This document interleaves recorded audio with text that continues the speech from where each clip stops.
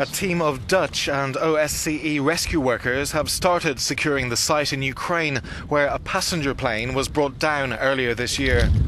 Flight MH17 was downed over a war zone in the east, where pro-Russian rebels are fighting Kyiv government forces. All passengers and crew, most of them Dutch, were killed.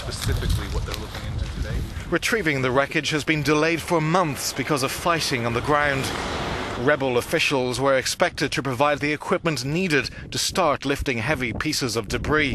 But that did not happen on Tuesday, causing further delays. The rescue team instead secured several zones around the crash site with warning signs.